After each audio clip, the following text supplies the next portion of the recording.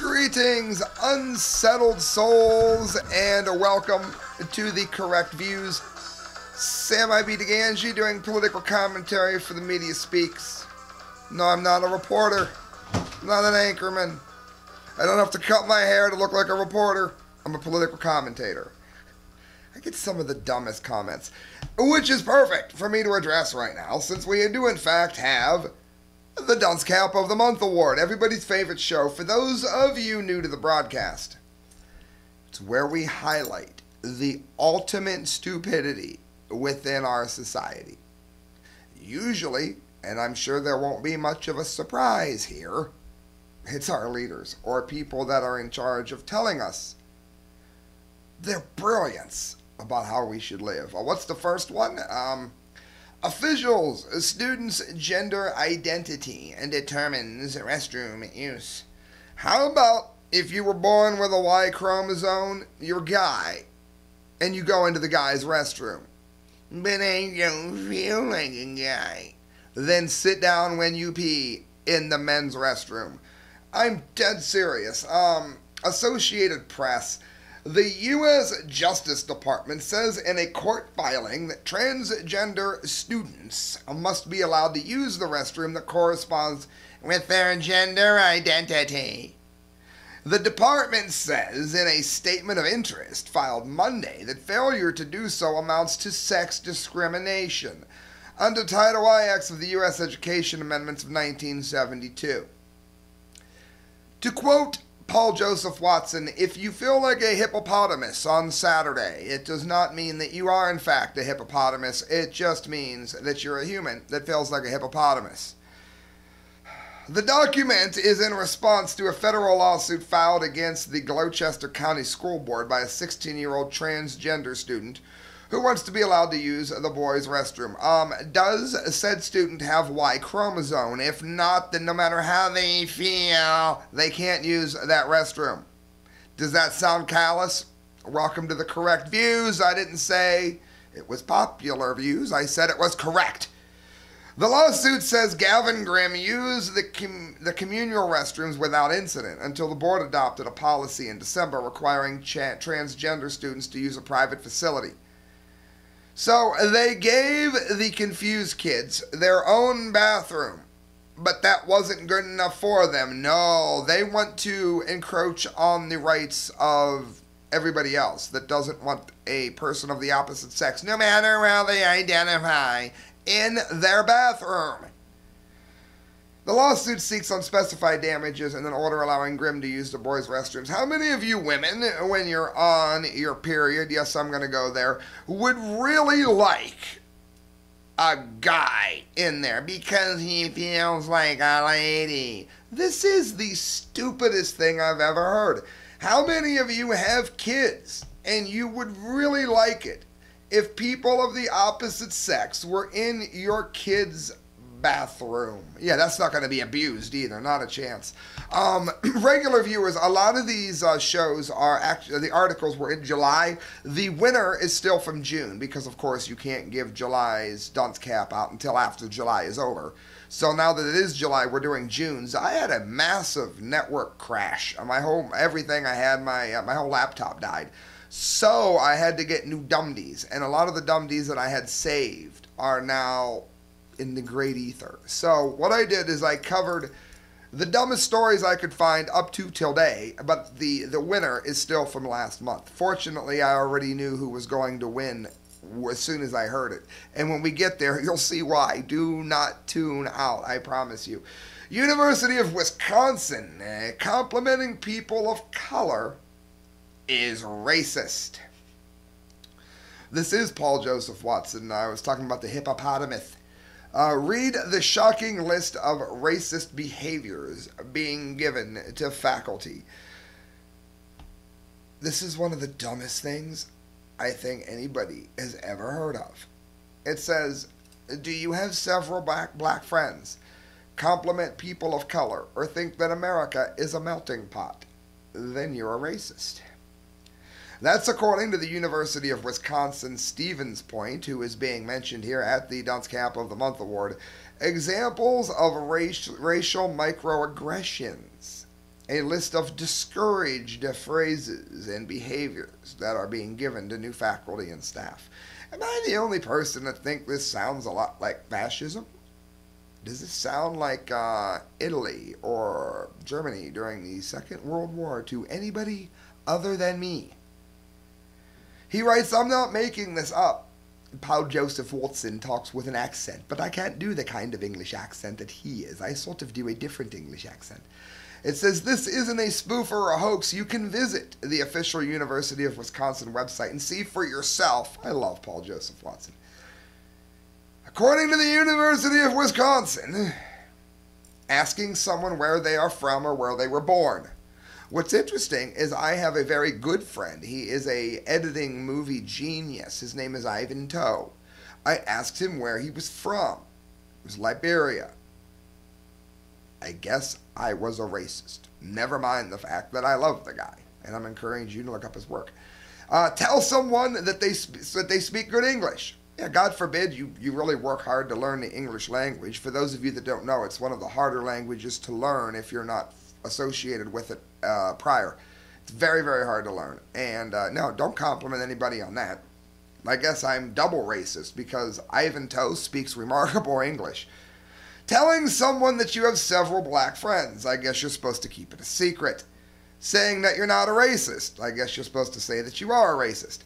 Complimenting an Asian person by telling them that they are very articulate. I guess you're supposed to tell them that they're stupid. I have no idea what in the world. You speak terrible. I don't know. Asking an Asian person for help with science or math. I asked everybody for help with science and math when I was in school. Asian, African American. They might not have even been human. I was asking like amoebas for help when I was in college. So that doesn't make any sense. Uttering the phrase, there is only one race, the human race. Yeah, and God forbid you'd speak anything that, is scientific fact. Other words, maybe you'll believe that there isn't just one race. You know who didn't believe that? Adolf Hitler. That's why he killed so many people of other races, was because he didn't believe that we were all one race. Therefore, according to Wisconsin, Adolf Hitler was not a racist. Dumbest thing I've ever said. I didn't say I agreed with it. It's why it's on the Dunce Cap of the Month show. I don't agree with it. Saying that you think America is a melting pot and that when you look at someone you don't see race. Well, I guess you're supposed to look at them, say, I don't think it's a melting pot, and slur them. Okay. I've got Italian in me, I guess. Fire away. Believing that the most qualified person, regardless of race, should get the job. No, I think the most unqualified person should. I wouldn't want to be a racist. Thinking that every person, regardless of race, can succeed in society if they work hard enough. Well, I don't believe that at all. I don't believe that at all. I think it's set up against us, actually. I don't believe that regardless of what race you are, if you work very hard, it's likely to do a damn thing, actually. Telling a black person who is being too loud to be quiet. I guess you're supposed to assume that every black person is loud. Telling an Asian or Latino person who is too quiet to speak up. That's because there's never been any great, loud Asian heavy metal bands like Loudness. They're even named Loudness. I guess they hated themselves? I don't know. Mistaking a person of color for a staff member when you're in a store. I guess you're supposed to assume that the store doesn't hire people of color. Calling something gay. What if it is gay? Doing an impersonation of someone's dialect or accent. Oh my God, I slandered Paul Joseph Watson before I even started reporting on his article. I suck. Friends, if you don't make fun of it, what else are you going to do? Well, I'll tell you one thing you could do that would make me very, very happy. Contact the University of Wisconsin. Let them know that you heard about this insanity and let them know how stupid you think it actually is. That's why I'm here speaking into a camera, friends. Moving on to protected classes, as it were. Jim Hoft, Gateway Pundit. They're not on the show a lot. Welcome aboard, Gateway Pundit. Fake hate. A gay man faked a robbery beating and carved anti-gay slur into his own arm. I told you it was the Dunce Cap of the Month show. I told you that we had idiots coming. I had to make up for the idiots I lost, and oh my god. And again, these are the ones that are not going to win for July. So imagine how stupid the ones that are winning are. I'm still on the fence about Wisconsin. I maybe should have saved them for their own hat. 22-year-old Rick Jones claimed that he was beaten, robbed, and had an anti-gay slur carved into his arm. But if I impersonate the way that he might have talked, it's going to make me like, a racist. The criminals carved die fag into Rick's arm. And for those of you that don't know, I have absolutely no care in the whole world what sexual preference you are. I just hate political correctness. It says it's all a hoax. Rick Jones faked the attack and carved die fag into his own arm. The AP reported. The man who reported someone beat him and carved a homophobic slur into his arm staged the attacks, authorities in rural Utah said Tuesday. Millard County Sheriff Robert Decker and Rick Jones, 21, could face charges after officers investigating a series of reported attacks found inconsistencies in the evidence. The Delta man eventually acknowledged faking the harassment, Decker said. By the way, feel free to make fun of me in my comment line. I have people doing it all the time. Unless they harass other listeners, I leave them. And I've had some crap said about me. Again, it's not about offending somebody in the real world. Like, I don't want you to be offended when you listen to this. Make fun of me, I don't care. We are being forced to lose our First Amendment rights. And we got people desecrating themselves for some great cause that doesn't need to happen when there's more important things in the world. That's what I'm saying. Being as real as can be, I don't care how somebody talks. I don't care how they look. I don't care what color they are. I don't care who they're sleeping with. And I hope they don't care who I'm sleeping with.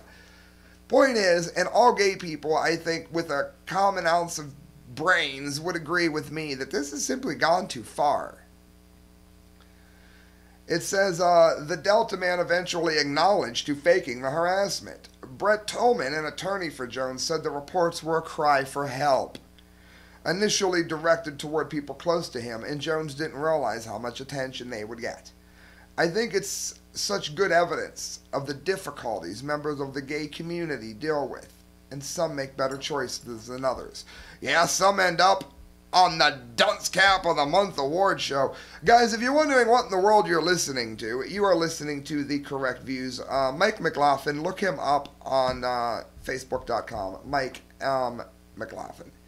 He writes some of the best fiction and political commentary extant today. Make sure you go, make sure you look him up, and let him know, hey Mike McLaughlin, I heard about you from The Correct Views. Despite Whataburger's anti-gun policy, violent crime surges at stores. Now, before I get into this, I have another story. It might be because I'm in Ohio and we don't have them there. What in the hell is a Whataburger? I guess that there are a chain of these everywhere but Ohio, because I've absolutely never heard of it in my life. But it's neither here nor there. I guess they're famous where they are. Kit Daniels and Alan Salazar, InfoWars. Whataburger, who gets mentioned here at the Dunce Cap of the Month Award show, their CEO lashed out against the new open carry handgun law in Texas, despite the routine violence inside his restaurants.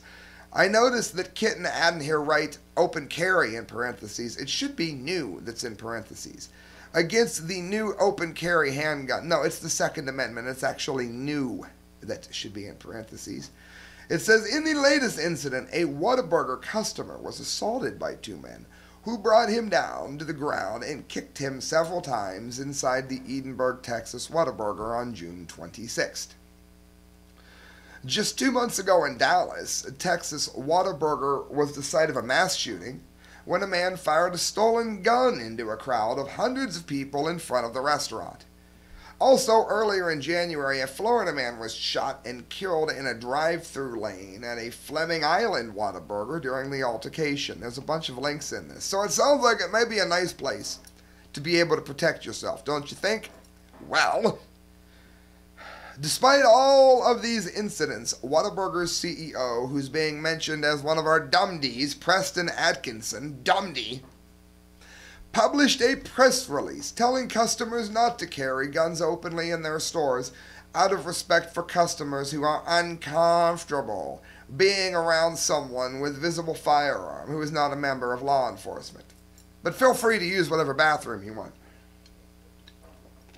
It says, from a business standpoint, though, we have to think about how open carry impacts our 34,000 plus employees and millions of customers, he wrote. We serve customers from all walks of life at more than 780 locations 24 hours a day in 10 states, not Ohio, and we're known for family-friendly atmospheres that customers have come to expect from us.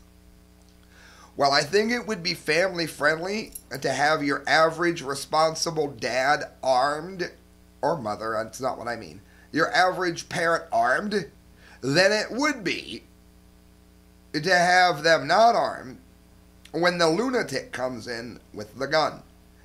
Do you notice that all these things happening in schools? Why? Because you can't arm yourself in a school yet. Do you want to know why they ran out of this problem in other places like airplanes and that? Because some pilots, if it's a smaller plane and they don't have a door between the two, they may have a gun and they will pop you. That's why it stopped. You don't walk up against somebody if you know that they're armed. If you don't have anybody responsible with guns there and you bar responsible people from having guns there, then what you have done is invited every criminal with a gun to go there and use said gun against the customers, who they know, by the rules of the establishment, have no way to defend themselves. That's how you put a target on yourself. That's why you're on the Dunce Cap of the Month award show.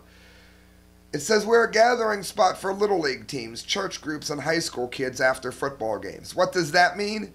If you want to really slaughter innocent people who are unarmed, please eat here. I feel really bad for the Little League teams, church groups, and high school kids after football games that go there. To be fair, Atkinson said the company hasn't prohibited licensed concealed carry, but he's also suggesting the feelings of soccer moms who freak out at the sight of a gun is more important than the rights of a law-abiding citizen who can legally open carry for his personal defense now in Texas, which is a ridiculous claim considering the criminals routinely avoid armed citizens. Did you hear that? If not, rewind. Avoid attacking armed citizens. Most criminals do. What's going to freak out a soccer mom more? A responsible man with a gun? A responsible woman with a gun? Or a criminal who shoots her kid with nobody there to help him? It seems to me that we should offend him or her with the law-abiding citizen with the gun. Dead children are much more shocking than a responsible person with a gun. Anybody hear me?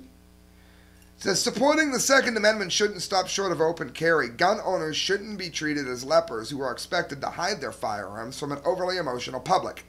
The Second Amendment will only get the respect that it deserves once people are used to seeing guns in public and realize that they don't need to jump out of the way of a holstered gun, just as they don't need to jump out of the way of an already parked car. Amen. Absolutely, in every possible way.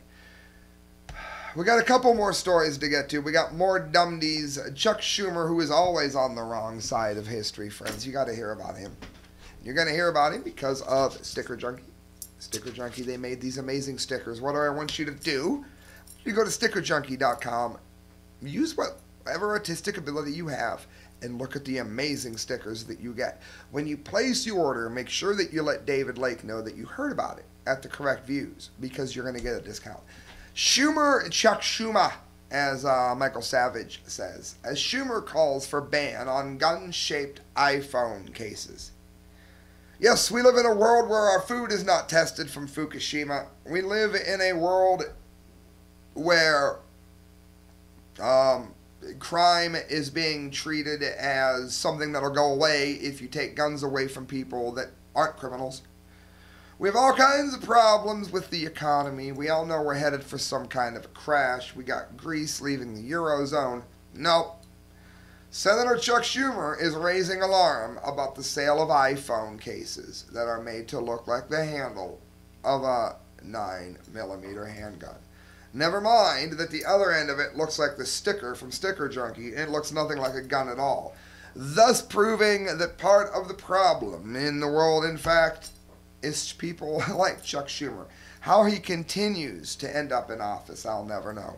And friends, you know what that brings us to. Christelle, I'm going to need you so that people can see the award. You guys know, here comes, right? Oh, yes. I usually use the Fraggle song, but I loaded the wrong one, so we'll go with it. That brings us to the Dunce Cap of the Month winner, which you're going to get to hear about right here. It is pretty dumb. I can't play much of that or they won't let me monetize the video. They are that picky. The Dunce Cap, like I said, I knew what it was going to be as soon as I heard of it. There was nothing else that it could be. 11-year-old boy kidnapped by CPS parents arrested after he played in the backyard alone for 90 minutes. That would be an hour and a half for you Kesha fans. Must attend therapy and state-mandated day camp. Steve Watson, InfoWars. Dated June 11th, 2015, so it counts. A couple in Florida were arrested and charged with felony neglect after their 11-year-old son was left home alone in the backyard playing basketball for 90 minutes. Furthermore, the child was taken from the parents and placed into foster care. The remarkable story was related to the website Free Range Kids, which advocates raising children to be self-reliant rather than succumbing to the nanny state. I can understand both sides of this because my mom was a little bit too protective. My dad was protective about weird things. And I remember thinking, I'm not going to know how to do anything for myself if they don't quit doing it. Like, you had to check in every hour. I was like 14 falling on a ramp. The ramp is 20 minutes away. If I have to check in every hour, I might as well even go to the damn ramp. So finally they got to the point where, I was a thrasher by the way, still am, although I'm no good at it anymore. Wasn't that good at it then. Rather than, make it so impossible, they finally just, said, all right, fine, hopefully you won't get mugged on the way there. And in my neighborhood, you never knew. But you have to take chances like that. Otherwise, the kids are going to be afraid of everything that they come across. Or the opposite's going to happen. And then as soon as they get out of the house, they're going to use crack and become a Satanist. And sacrifice cats or something. They go off the deep end. I'm being facetious, but you know what I mean. It says the boy found himself locked out of the family home in April after his parents became stuck in traffic. Yeah, they're just terrible parents. God forbid traffic, irresponsibility. A busybody neighbor decided that this was far too dangerous and called the cops. Now, can anybody tell me what the hell is going on in Florida? Because I can't figure out what law it is that they broke. I wish this would have been mentioned in the article because it's driving me crazy. I understand what happened. I don't understand how it happened. So somebody please, comment line. It says when the parents arrived home, they were put in handcuffs, strip searched, I said strip searched, fingerprinted, and subsequently held overnight in jail. Meanwhile, the boy and his 4-year-old brother, who was not left alone at any time, were taken into the custody of police and handed over to a relative. I don't understand what law was broken here. The 11-year-old is allowed to watch it would be reasonable that he could watch a 4-year-old for an hour and a half. I don't have a problem with that. It wasn't like he was in charge of making his dinner, which you could argue some 11-year-olds could also do.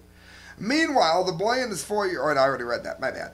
It emerged that for 48 hours, while the handover was being sorted out, the children were only fed cereal and were not encouraged to wash. Now see, that's even worse.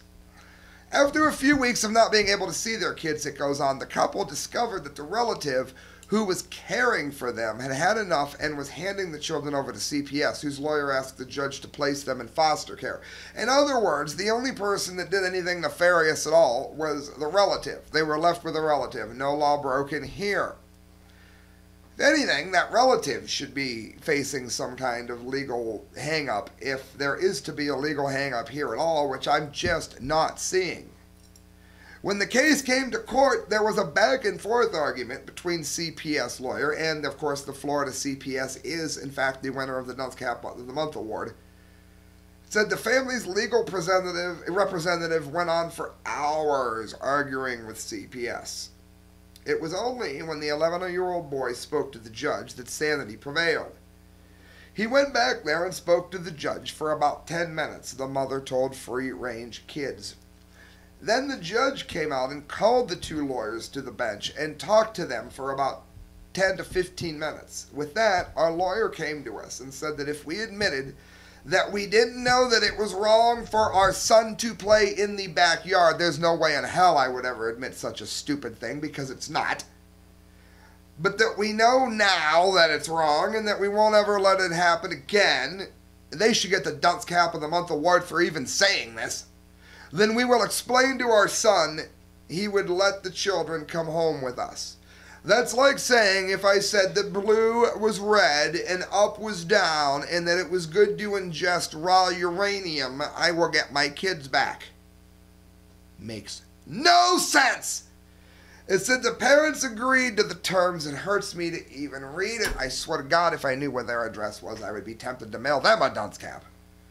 The parents agreed to the terms and were allowed to take their children home a month after the incident originally occurred.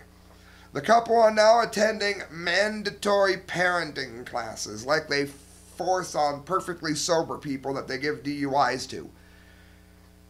They have to have therapy, and their children are getting play therapy. Play therapy! And must attend mandatory day camps throughout the summer at the behest of CPS. That's what you get, I guess, for playing basketball in your own yard. Unlike last summer, the kids will not be going to the beach or playing with their parents. I guess you can't do that either. The parents are set to battle the felony charge in criminal court and are trying to get the entire case dropped. Well, they shouldn't have agreed, for one thing. That makes them look guilty. It says InfoWars has previously highlighted cases like this before, and we've covered it here. All right, guys, I'm going to show you real quick because my printer died, so I'm simply going to have to take this to a printing place and get it printed. However, they all get sent. It's fact. Trust me, they all get sent. I lie to no one. I got to shrink this a bit. You guys are going to get to see the award that is being sent to them. Christelle can zoom in. And then I'm going to go ahead and read it to you. Now, those of you on low def, it would behoove you to go to youtube.com/thecorrectviews to see it. Because, well, you're on the computer that I'm turning around. So there's absolutely no hope of you getting to. You got it, Christelle? She's getting there. And that's it. All right, friends, now I'm going to go ahead and read it to you. Let me also show you the cap afterwards that she has made. You're going to want to see this. It's priceless. The Dunce Cap of the Month Award, especially for those of you on low def who don't get to see it. There's a basketball superimposed into the back. This award, rightfully earned by the utter dolts who, for reasons unclear to most, are paid to work at the Florida CPS, is given with total disdain and amazement. Rather than address cases of actual abuse, thank you, Christelle, which may or may not happen with any regularity, I wrote, in light of this. You have a family arrested and their child removed over the lad playing basketball with his brother on his own property. Without using a bit of reason or sanity, you bothered a family for playing at their own house. It is with this in mind, I wrote, that beyond all argument or contention, you at Florida earned the Correct Views Dunce Cap of the Month Award. Thank you for making the world a more miserable place just by doing what you do. Idiots. I got typoed that. I'm going to have to fix it before I send it to him. He saw it still in Photoshop. And here we go, friends. You got to see her dunce cap. It says CPS. What's that stand for? Can't play shots. That's basketball. Of course, dunce in great big letters. Look how evenly she wrote dunce this month. Strip searched for getting stuck in traffic. That's right. In America today, you can get strip searched for being in traffic. Look at it. No basketball. Absolutely not forbidden. This kind of fun is not allowed, as CPS will be called, or as Pink Floyd like to say, wrong, do it together. Again. Thank you, friends, for listening to The Correct Views. Sam I.B. to Gangi, signing off with the Dunce Cap of the Month award. Now, please donate to the show if you can. You can do so at thecorrectviews@hotmail.com. Every penny you give to me goes towards a better show. Guys, share the show. Don't, click spike it, because that ends up messing up the count if you do that. But share it. Get it out there everywhere. Let people know. I do this show. Yeah, we laugh. We have a good time. At least I hope we do. But I have a good time.